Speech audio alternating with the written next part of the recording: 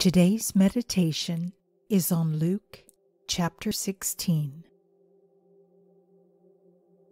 I am a child of the light.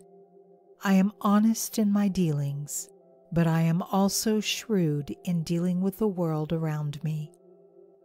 I use the wealth of this world to demonstrate my friendship with God by winning friends and blessing others.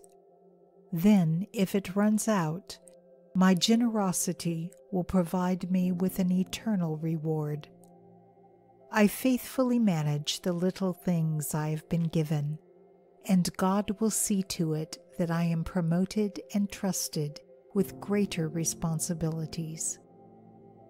When I handle the riches of this world with integrity, God entrusts me with the eternal treasures of the spiritual world.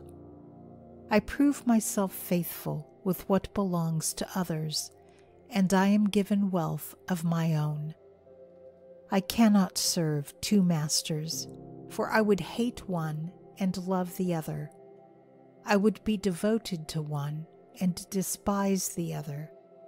My choice between God and the wealth of this world is no different.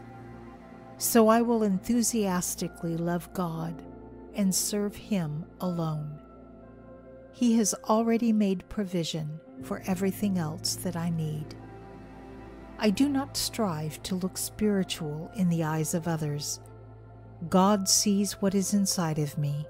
He knows my heart. I approve of what God approves, and I despise what God despises. My heart burns with passion for the good news of God's kingdom. I delight in God's word and in doing good for others.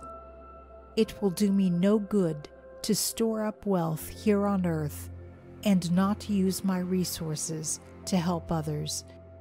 It would be foolish to trade the comforts of paradise for the temporary luxury of this world.